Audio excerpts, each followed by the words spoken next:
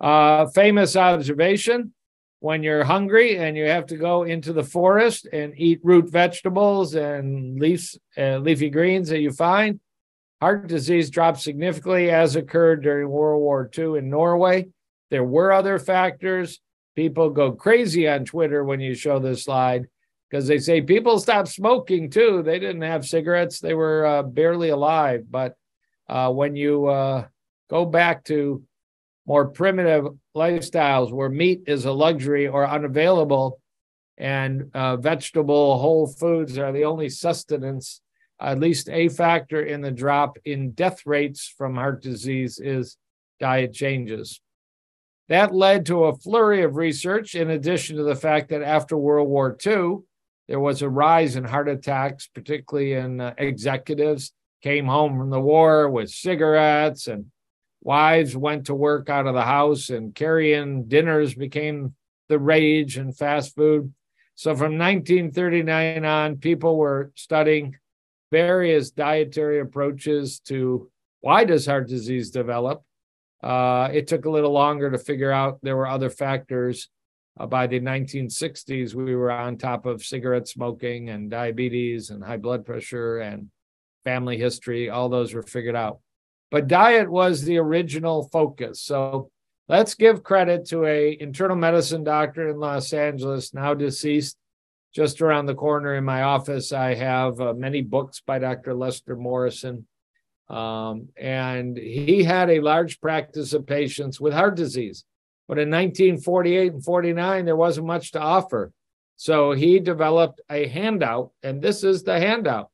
He gave his heart patients a handout: cut most of the fat out of your diet, which really means cut most of the animal foods out of your diet. Get rid of the liver and the brain and the very fatty meats and the whole dairies and butters and the egg yolks and the baked goods and desserts, the concentrated fats, beyond butter, lard, and the rest, rich gravies, olives, nuts, avocados. Get rid of them. And he saw some responsiveness. So he did actually, that's why this is so fundamentally important. He did a randomized study, the thing that people look for, the thing that's never been done with the ketogenic diet, the carnivore diet, the Paleolithic diet, and heart patients.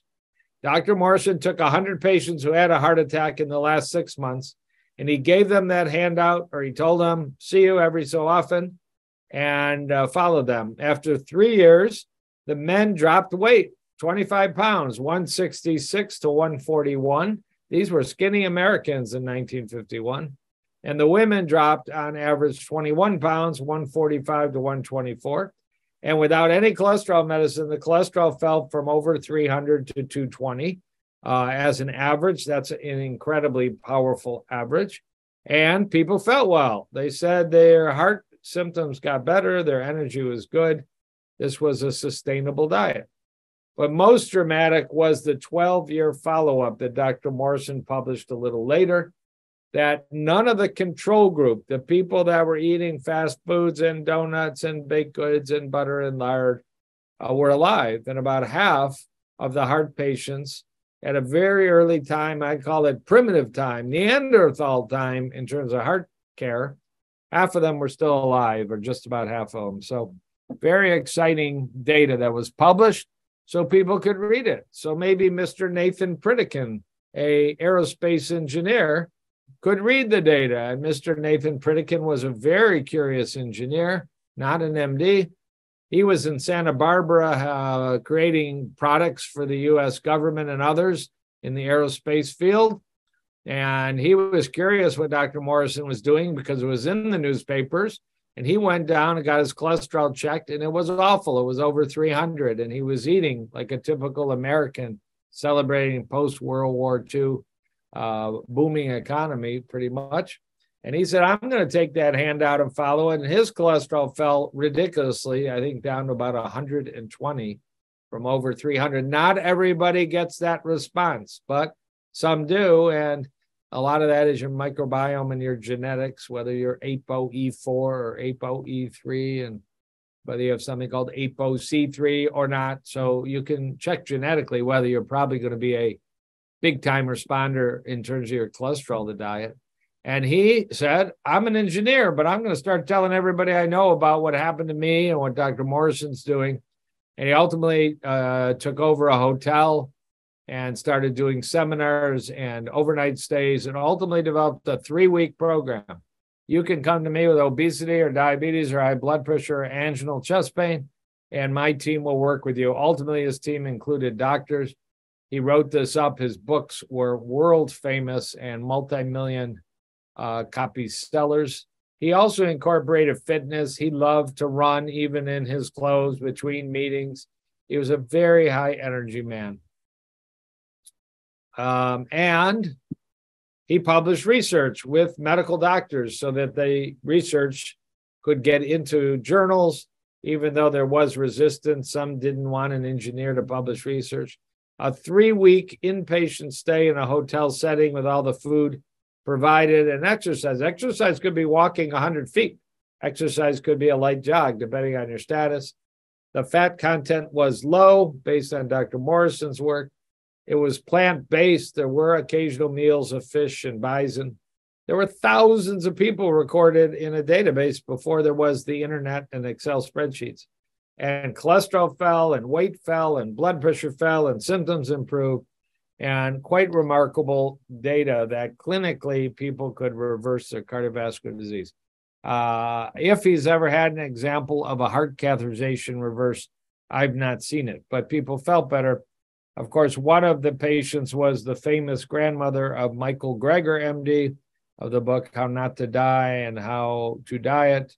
And his grandmother walked in as a cripple, basically being given a very short prognosis, and walked out soon thereafter in excellent shape and lived decades.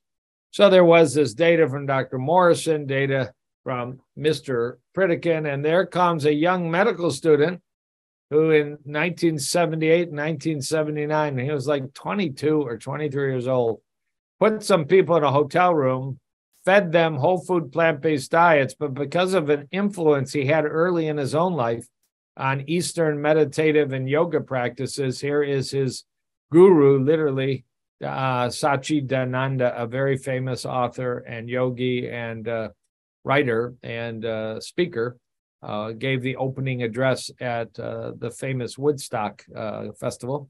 Dr. Ornish incorporated more than just food. He did lifestyle. He did stress management. He did yoga. He did love and connection and groups and walking. And he, in 1979, then published in 1983, if my math is right, 40 years ago, published a small pilot study that people felt better and their stress tests got better quickly with what is now called the Ornish Lifestyle Program. He went back to school, he graduated medical school, then he took another year off because now he was able to get some funding from some big shots. And he did what's called the Lifestyle Heart Trial, now a randomized study using a food pyramid largely of whole foods, vegetables, fruits, beans and legumes, whole grains, non-fat products like cereals, whole grains. This was, 1986, 87, 88, 89. So he did let people have some non-fat dairy and some egg whites under the advice of some nutritional experts that this was all pre-Trader Joe, Whole Foods, and other markets like that, Fresh Time. People were scrambling to create recipes. Moderate exercise, stress reduction, smoking cessation. Published in 1990, in fact, July 21, 1990, the 1-year results. Then he published the 5-year results. And the 5-year results should be hanging in every cardiology office in the world like they hang in mine. What happens to 48 patients where half of them get usual care, all of them having moderate to severe heart blockage, and half of them get intensive lifestyle group support, the Ornish program, 5-year follow-up. And they had a heart catheterization before, in the middle, and at the end of the study. They volunteered to do this because there was no coronary CT angiography at the time. You had to do it invasive, but it's basically the same approach. And to Dr. Ornish's amazing credit, he had computers read these catheterizations, not eyeballs, because eyeballs doesn't cut it for precision, no matter how good you are. And if you look over at the baseline, excuse me, the average amount of narrowing in the heart arteries altogether was 41% in the two groups. The control group got worse and worse over 5 years. Look at the red. If you see red, you have a problem. Look at the black dots. And they got worse and worse. What happened to the white squares? The amount of narrowing got better and better. And I'm suggesting to you that was soft plaque that was regressing.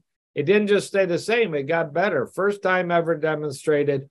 There also were in these patients blood flow measurements by something called PET scans, PET, positron emission tomography, and the amount of blood flow increased 300 to 400% on average. Amazing, because when arteries get even a little bit cleaner, there's a lot more blood flow because of the function of 4 to the radius of the artery. And this is important work.